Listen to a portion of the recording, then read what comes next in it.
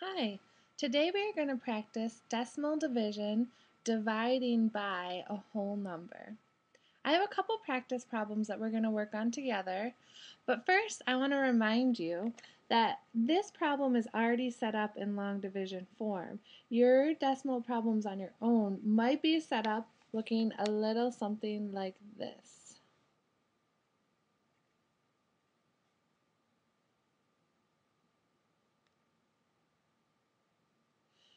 Remember, the first number always goes inside of the long division or the number that's written on top because that's the number that you are dividing.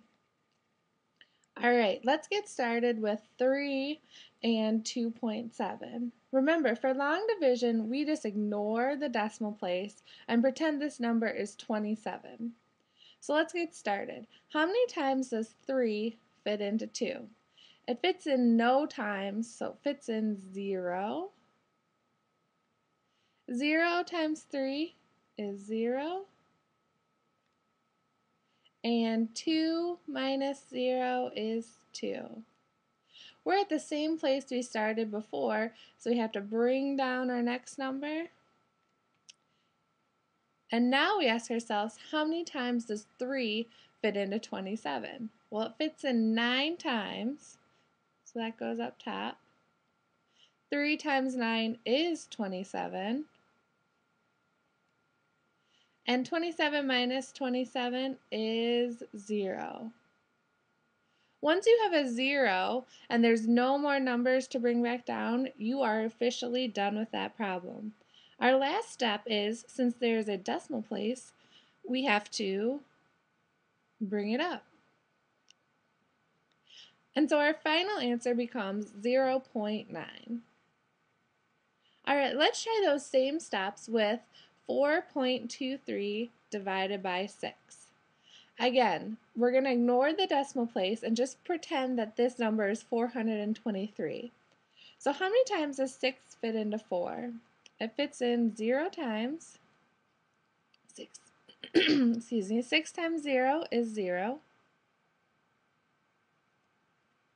And 4 minus 0 is 4. All right, we have to bring down our next number. And we have to ask ourselves, how many times can now 6 fit into 42? It can fit in 7 times.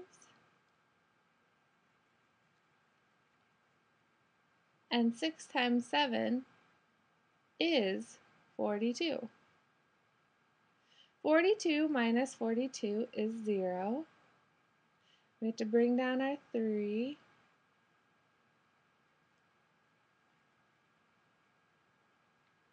Now you ask yourself, how many times can 6 fit into 3?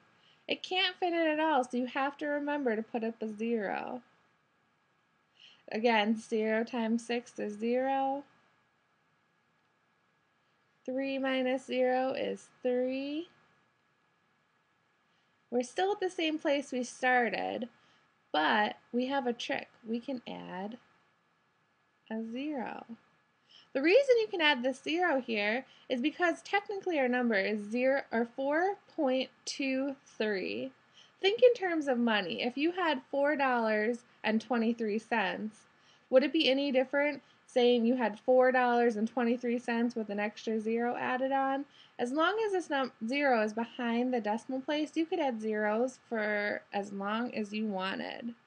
And then adding this 0 allows us to say, well, how many times can 6 fit into 30? And it can fit in exactly 5 times. 6 times 5 is 30. 30 minus 30 is 0. And so we are officially done because we have 0 here and no more numbers to bring down. Our last step again is to bring up our decimal point. So our answer becomes 0.705. All right, I want you to try these last two problems on your own. Pause the video while you complete your work and then press play to check your answer. Welcome back. All right, remember, we ignore this decimal place and we're going to pretend this is a 55. So how many times can 3 fit into 5? It can fit in one time. 1 times 3 is 3. 5 minus 3 is 2.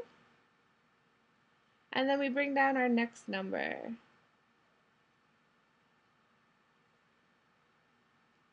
All right, how many times can 3 fit into 25? It can fit in 8 times. 8 times 3 is 24.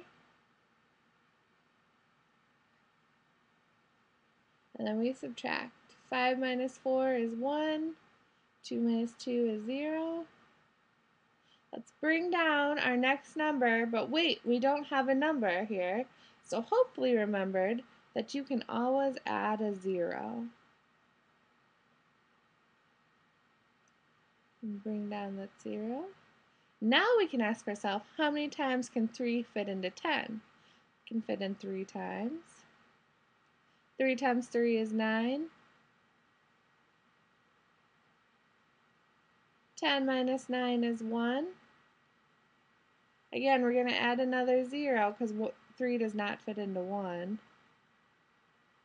Bring that down. You might be noticing a pattern that we're getting 1 and then it's going to fit in again 3 times here. That's 9, subtract 1, and it's going to keep repeating and repeating. And hopefully you remembered to put that repeating bar up top. Again, our last step, bring up that decimal point. And so our final answer becomes 1.83. All right, last problem here. 5 can fit into 9 one time. 1 times 5 is 5. And 9 minus 5 is 4. We're going to bring down our second number again. So now we have to ask ourselves, how many times can 5 fit into 42? Well, it can fit in 8 times.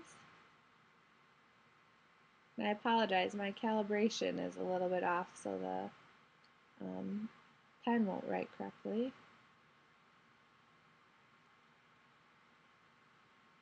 All right, 2 minus 0 is 2. 4 minus 4 is 0. 5 can't fit into 2, so we add another 0 here. 5 can fit into 20. It fits in 4 times. 5 times 4 is 20. And 20 minus 20 is 0. Once we have 0 here and no more numbers to bring down, we are officially done. So our final answer is 1.84. There's 2 more problems I want you to try, and those are fraction review problems. So press pause while you try to remember and see if you can remember the steps, and then press play to see if you got them correct. Okay, hopefully you remembered to flip and dip. What I mean by that is we have to flip our second fraction and dip. It goes in division, comes out multiplication. So our new problem is 1/9 times 11 over 2.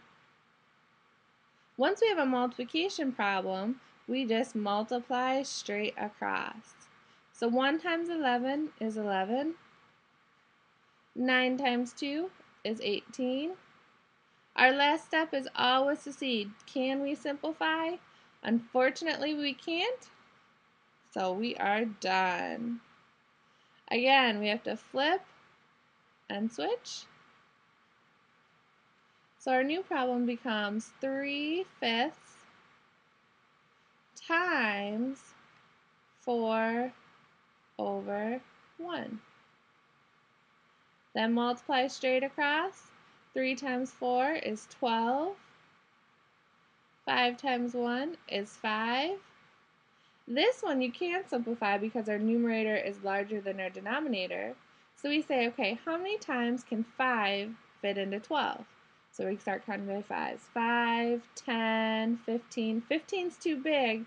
10 fit though, and that was twice. And I used up 10, so I count up to 11, 12. I have 2 left over, and our denominator never ever changes. So we have 2 and 2 12ths. All right, don't forget to finish the back of your practice worksheet before you go on to the next video.